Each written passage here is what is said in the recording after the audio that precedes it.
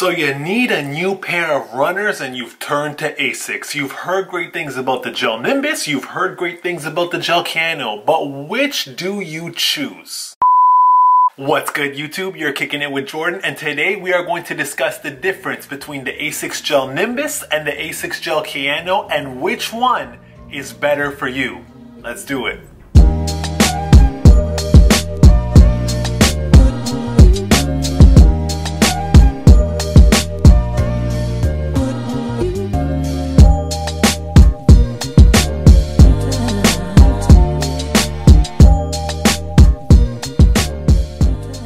So I decided to make this video because this is a very common question amongst those who are new to Asics. And I've noticed that this question has been addressed on YouTube, but to very specific models. For example, they'll talk about, oh, how is the Gel-Nimbus 18 compared to the Gel-Kayano 23? How is the Gel-Nimbus 22 compared to the Gel-Kayano 26? And these reviews are absolutely great, but they can still be a little bit confusing because each model of the shoe, whether it's the Gel-Nimbus, whether it's the Gel-Kayano, they experience little changes year by year that make the newer models quite a bit different than the older models. So with that being said, I am going to talk about the general difference between the Gel-Kayano and the Gel-Nimbus and which one is suited for you no matter which year you pick it up. Now, let's start off with the Gel-Nimbus, okay? This is a shoe that is made for the neutral runners. Well, Jordan, what the hell does that mean? This means that you are one of the lucky ones and that you have normal arches, okay? And that your arches stay intact as you are stepping or walking.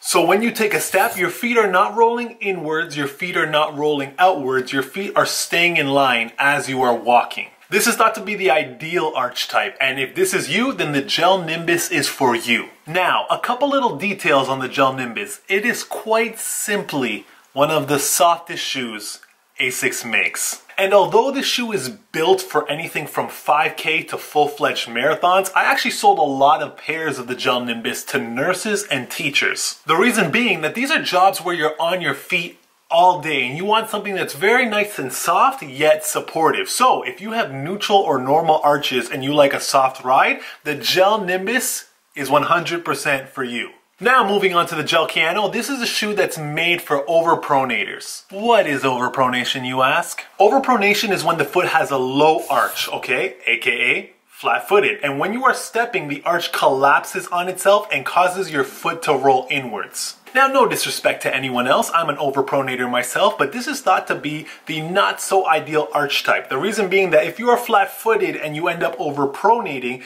right, this puts strain on your tendons, your muscles, your ligaments, and if it's done excessively over time, it can lead you to injuries and those sort of things. Hence, if you are someone who is flat-footed and or roll inward as you step, then the Gel-Kayano is for you. Now a bit about the Gel-Kayano, I have one right here. This shoe tends to be a little bit stiffer in the midsole compared to other Asics shoes, and that is because it has what is called the Dual Max technology that Asics uses right there. Now this Dual Max is what stops your overpronation. Just the side effect is that it tends to be a little bit stiff, right? And if you ever hold a Gel-Kayano and you squeeze on that Dual Max material, you'll notice that it's much stiffer compared to the other part of the sole or the midsole. Me personally though, as an overpronator myself, I've owned the Gel-Kayano 23, I've also owned the Gel-Kayano 24, I own the Gel-Kayano 25, and the Gel-Kayano 26 if you would like to see a video review right there. And I can honestly tell you, although they start off stiff with the Dual Max,